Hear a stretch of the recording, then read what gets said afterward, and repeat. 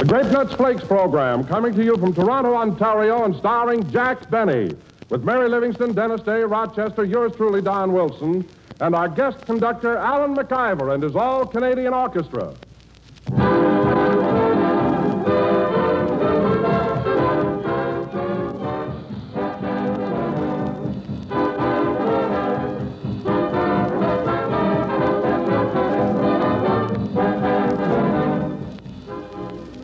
Ladies, how often does your husband make with this theme song? I want what I want when I want it. Yes, sir, that's a man for you, especially when it's time for breakfast. He wants breakfast there when he wants it. And does he know what he wants for breakfast? Well, just try him and see.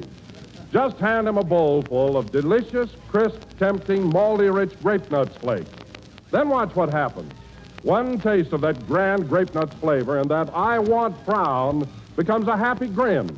And that grin will stay on because nourishing Grape Nuts flakes stick to the ribs.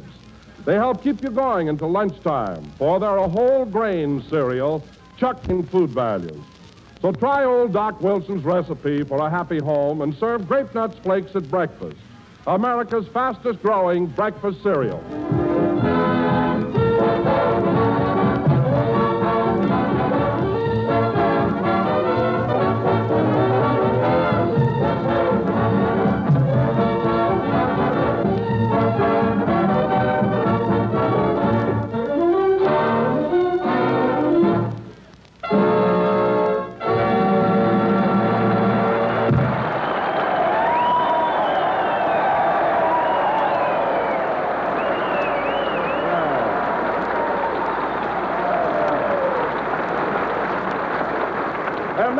Ladies and gentlemen, for the first time in our broadcasting history, our program this evening originates outside the borders of the United States. Yes, sir, we're in Toronto, Canada. Canada, stretching 3,000 miles from Nova Scotia in the east to Vancouver Island in the distant Pacific. It's big, all right. Canada, famous for its farming, its lumbering, its mining, and its fur trapping. Yep, everything from grizzly bear to skunk. Which brings us to our master of ceremonies, Jack Benny. All right.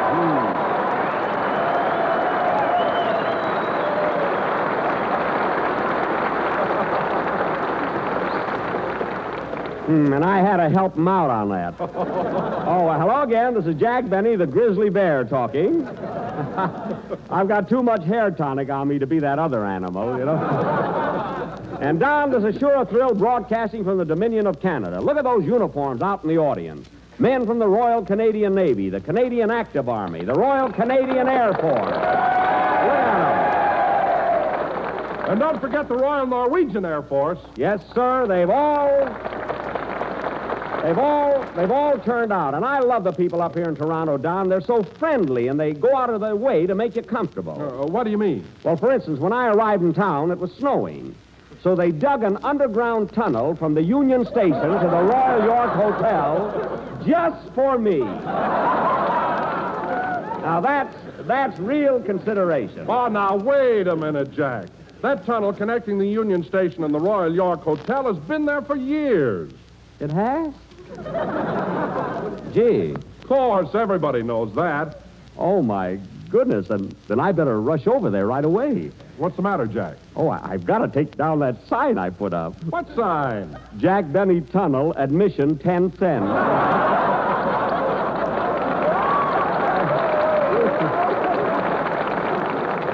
Gee, people here will think I'm awful, you know? Oh, I wouldn't worry about it. By the way, Jack, are you stopping at the Royal York? Yes, Dennis and I, and Dennis is a ranger, and my riders, and their riders, and a man named McTavish from Winnipeg, who's in the grain business, we're sharing a lovely room.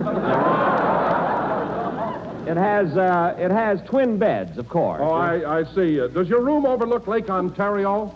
I don't know. McTavish always hangs his kilt across the window.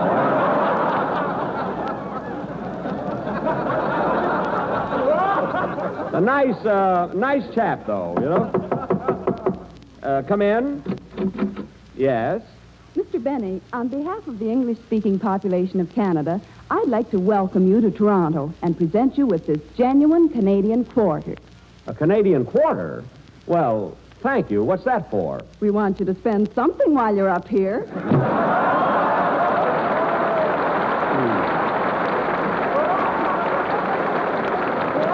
Well, just for that, I'm going to spend that quarter. McTavish and I are going out to dinner. What's left over, we'll split a cigar. Yes, sirree. Oh, hello, Mary. Hello, Jack.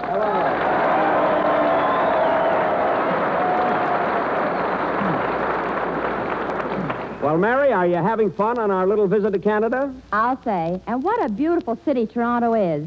You know, Jack, yesterday I got on a streetcar and went over to visit my cousin. Oh, do you have a cousin living here in Canada? Yeah, Vancouver. Now, wait a minute, Mary. You can't take a streetcar from Toronto to Vancouver. That's his name, Vancouver Livingston. Oh. Well, Mary, we've certainly covered a lot of ground in 1 week, haven't we? Toronto, Ottawa, Montreal. You said it. And say, Jack, in Montreal I stayed at the Windsor Hotel, and I slept in the same room that Mrs. Roosevelt had a few days before. The same room Mrs. Roosevelt had? How do you know? Well, in the middle of the night, the phone rang. I said, hello. Yes. And a voice said, I'm back from North Africa. Where are you? Oh, then it... Well, it must have been Mrs. Roosevelt's room, all right. Huh? Speaking of Montreal, Mary, isn't that a romantic old city? What food they have! To Wilson, a bowl of onion soup is romance. Mary, but you're... But you're right, Don. The food in Montreal is terrific, especially in those little French restaurants. You ought to stay out of those little French restaurants until you learn to speak the language. What are you talking about? I parle Francois Très Bonny. And incidentally, Mary, you should have had some of those escargots I ordered. Yum, yum. Well, I don't like snails. Snails? Yike! Holy smoke, I ate 3 orders of snails. No wonder you've been walking so slow the last few days. No, quiet. I can't understand making such a silly mistake. Why, in Waukegan High School, French was my best subject. In fact, we... Come in? Monsieur Benet, Oui? au nom de la population canadienne-française du Canada, je désire vous souhaiter une cordiale bienvenue à notre beau pays. Oui, oui. Oui?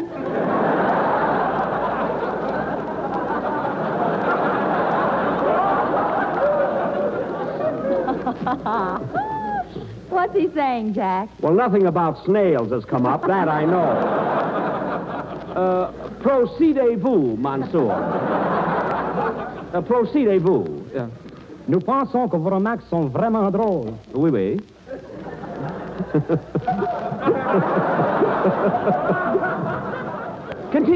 Continuez. Et nous apprécions à juste titre votre habileté artistique et espérons bien que votre séjour au Canada sera des plus agréables. Bonsoir. Well, now that was really sweet, really. I mean, sorry he got away. Sorry he got away so fast. I would love to have parlayed with him longer, you know? Well, tell us, Jack, what did he say? What did he say? He said that, he implied, that is, he more or less suggested, look, he's gone, we had a nice chat, now let's forget it. My goodness. Well, Dennis Day. Hello, Dennis. Hello.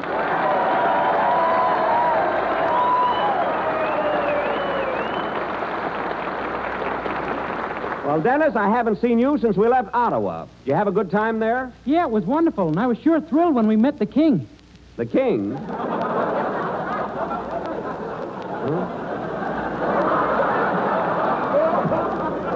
The king? Yeah, King Mackenzie. That's Mackenzie King.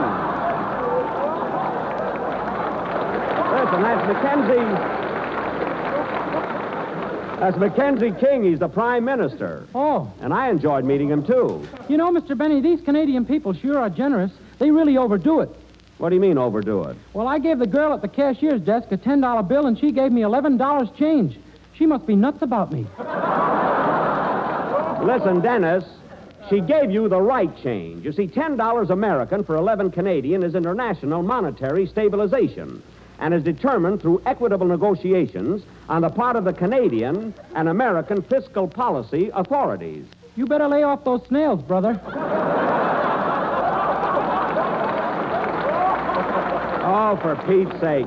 Now, Dennis, in the first No, place... Jack, stop wasting your breath. Dennis will never get that stuff through his head. Mary's right. Dennis is too confused to understand such a complicated subject. Now, wait a minute. Let's be fair about this. Dennis may be a little confused, but he's not dumb. He's not stupid. Talk is cheap. Let's see you prove it.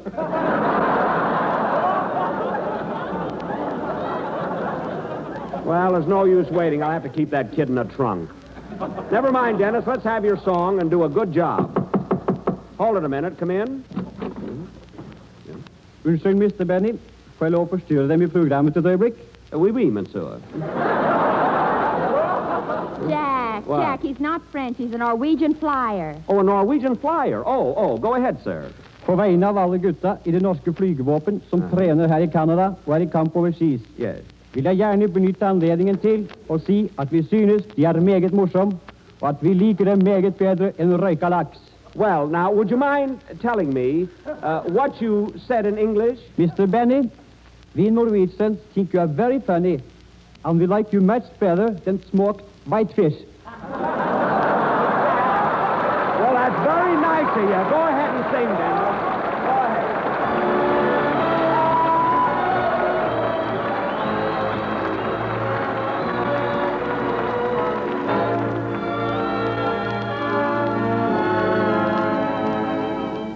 You'd be so nice to come home to. You'd be so nice by the fire while the breeze on high sang a lullaby. You'd be all that I could desire. Under stars chilled by the winter, under an August moon burning above, you'd be so nice, you'd be paradise to come home to and love under stars chilled by the winter, under an August moon burning above. You'd be so nice, you'd be paradise to come home to and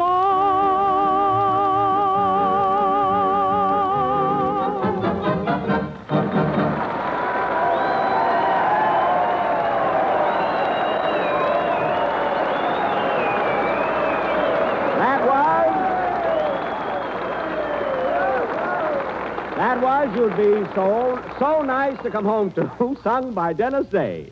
And, Dennis, that was swell. Thank you. And, Mr. Benny, since today is your birthday, I'd like to dedicate that number to you. Well, That's right, Jack. Happy birthday. Many happy returns of the day, old boy. well, thank you.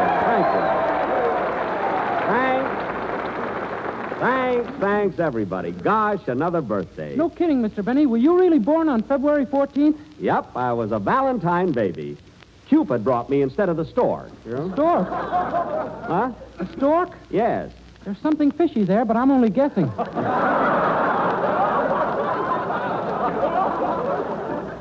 Dennis, I mean Cupid brought me because I was born on Valentine's Day. But the stork brings everybody else. Oh, you're a little wrong there, Jack. A crane brought me. Now, what's the difference?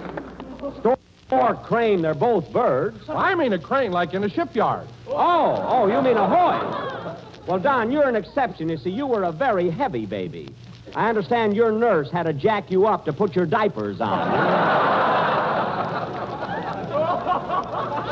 Well, anyhow, getting back to me, here it is, another birthday. Say, Mr. Benny. Yes, Dennis? Well, I'll probably get slugged for this. But how old are you exactly? Well, Dennis, let me put it this way. I'm as frisky as a boy of 10. I feel like sweet 16. And I don't look a day older than 25. Now, just add those up and you got it. Mary, I'm not 51. I'm in my late 30s. Or my early 40s. You were in your early 40s and the gay 90s. Never mind. And now, ladies and gentlemen... I wish I had a nickel for every time Lillian Russell slapped your face. I said never mind. If I may be so bold. Hello, ladies and gentlemen.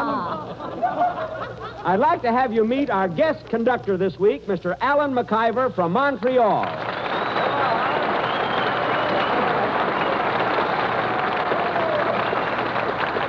Thank you, everybody. So your name is Alan McIver, eh? Alan. Do you mind if I call you Al? Oh, no, not at all. Thank you. You see, I happen to know a fella named Alan, and just the... just the mention of his name makes my hair stand on end. Open your shirt and show him. I mean the hair on my head. Well, sir, let's have your band number. What's it going to be? I've prepared a special arrangement of Canadian capers. Good. Oh, by the way, Mr. Benny, I don't know if this is the right time to bring it up, but I enjoy your work in pictures very, very much. You do? Well. Yes, I saw you and George Washington Slept Here, and you are wonderful. Thank you. Especially Ann Sheridan. Everybody says that. Incidentally, Mr. McIver, I'm in a new picture now called The Meanest Man in the World. I suppose you'll see that. Who else is in it? Well, I have a swell role. You see, I play the part of a young lawyer who is a failure because he's so nice and sweet and kind. Who else is in it? And it isn't until I change my character and become the meanest man in the world that I achieve the prominence that I so justly deserve. Who else is in it? Priscilla Lane in Rochester. Who do you think is in it? Let's have your number. What a fan. For heaven's sake. All right, folks, Canadian capers. Just a minute, Jack. Speaking of Canada, I've written a very clever message which involves various cities and towns in this Dominion. Oh, who else is in it? I mean, you have? What's the matter with me? Yes, it goes something like this. When you come back from the lake, Louise, and when you arrive in port, Arthur... Well, there's two places already. I want you both to Toronto, your neighborhood grocer, and ask him for a box of toasty brown sweet as a nut grape nuts flakes. Toronto, that's not bad. Good. Now, if you arrive home and find that you've forgotten your grape nuts flakes, Quebec to the store immediately. Quebec to the store? Yes, because grape nuts flakes in the big 12-ounce economy size package is America's fastest growing flake cereal. Believe me, folks, you ought to try some tomorrow. Don, that was wonderful. I'm sure you've given the people Halifax about our product. I bet Ruby Stevens hated that one. And now, Mr. McIver, I think you can play... Who's that? Come in? Well, it's the Canadian girl, the French-Canadian soldier, and the Norwegian flyer. What's this for? Happy birthday, Mr. Benny, and may you have many more of them. Thank you. Vous souhaitant une bonne fête, Monsieur Benny, espérant que vous en aurez beaucoup d'autres. Merci beaucoup. Til lykke med fødselsdagen. Jeg håper de vil oppleve mange flere av dem. Mangatalk. Play, McIver. Gee, a birthday in 3 languages. Ain't I something?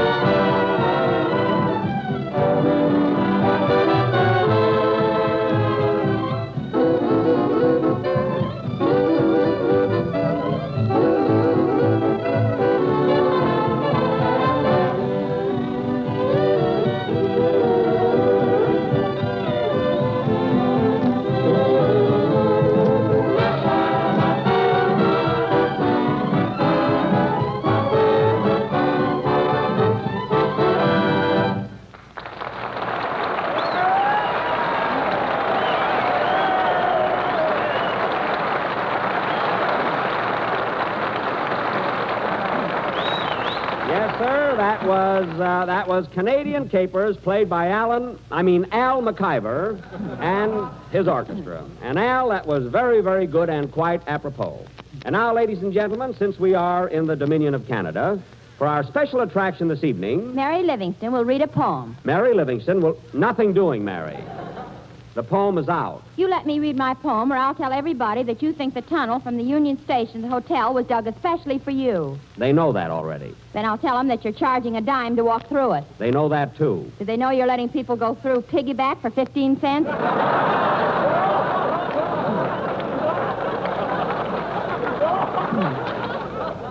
How'd you go through all of that without fluffing a line? I don't know, Jack. A special rate. That was wonderful. You're very good. Listen. All right, let's have your poem. What's the title of it? Here's to Canada. It's Army, Navy, Air Force, Merchant Marine, Ferry Command, and the FIMTA. The FIMTA? What's that? The fellow I met this afternoon. Oh. Oh, well, go ahead. Here's to the land of the maple leaf, our neighbor good and true.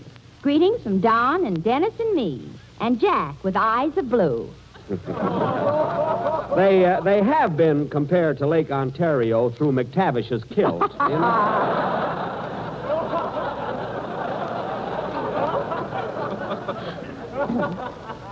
Go ahead, Miss Suze. I mean, Miss... Go ahead. Oh, Canada, you are so mighty. Your snow-capped mountains are so whitey. Whitey? Your air is cold, your wind is bitey. That's why I wear a flannel nightie. Hey. Me too. Oh, Canada, where seals do play, way up north in Hudson Bay. The Eskimos, they live in igloos and keep their pigs in little pigloos. Mary, they don't have pigs up there. They eat blubber. The Eskimos, they live on blubber. It looks like steak, but tastes like rubber. Well, The nights up there last half a year. So if you walk in your sleep, take a sandwich and beer. that's right. That's right. A little midnight snack around the middle of December would be good. Is that all? Is that all, Mary? No, one more verse. Okay. So here's to the land of the maple leaf, our neighbor good and true. Our visit has been wonderful. So thanks. Merci beaucoup.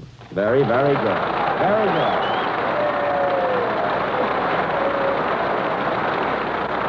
Well, Mary, that was a swell poem and a beautiful thought, and I'm sure that goes for all of us.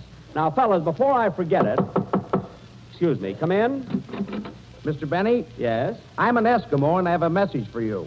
Well, a bald-headed Eskimo.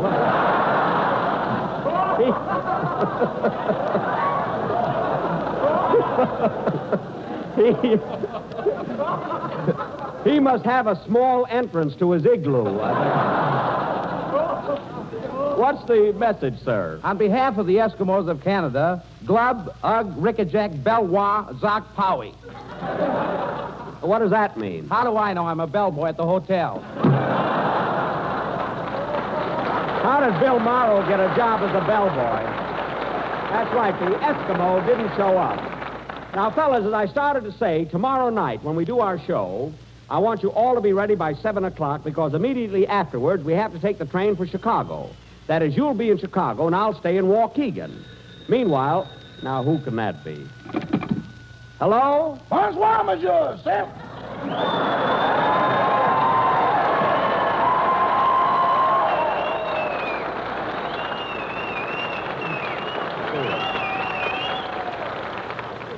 C'est moi, Rochester.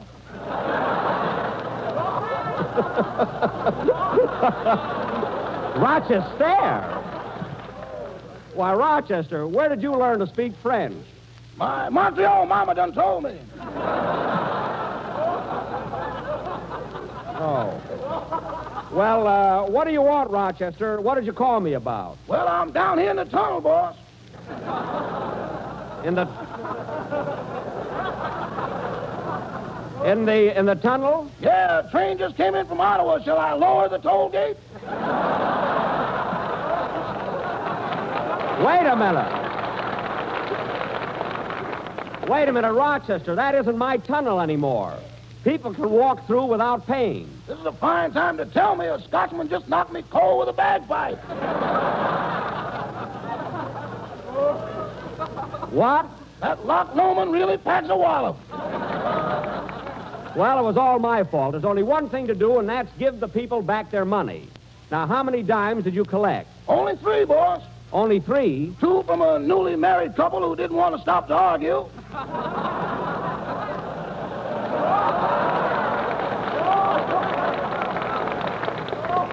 Yes?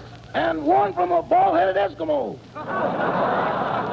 Well, the Eskimo's here, and I'll take care of him. See you later, Rochester. Goodbye. Goodbye. Oh, say, Rochester, I hope you sent my trunk to the right town. Last week, you sent it to Toledo instead of Toronto. Don't worry, boss. It's all packed and on its way to Weehawken. Weehawken? Maybe it should be Skowhegan. It's Waukegan. I told you to send the trunk to Waukegan, Illinois. Now, look, get in touch with Weehawken, and then get in touch with Skowhegan, and have them send the trunk to Waukegan. You better put an Indian on that, boss. Son, they come from Praz, those names. You'll do it yourself. Now, Rochester, if that trunk isn't in Waukegan, I mean Waukegan, when I arrive, this will be your finish. Now, remember when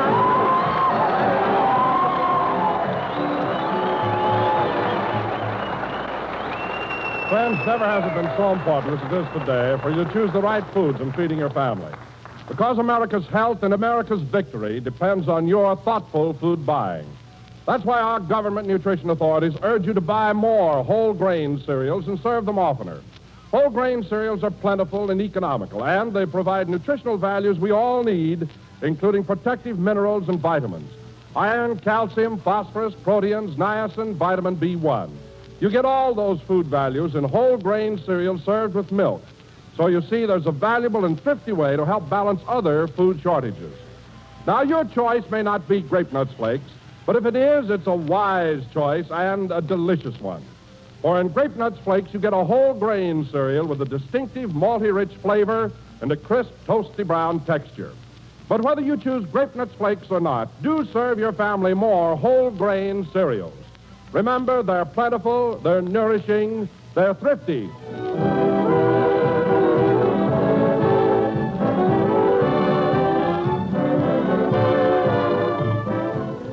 That was the last number of the 20th program in the new Grape Nuts Flakes series. And we'll be with you again next Sunday night, broadcasting for servicemen in Chicago, Illinois.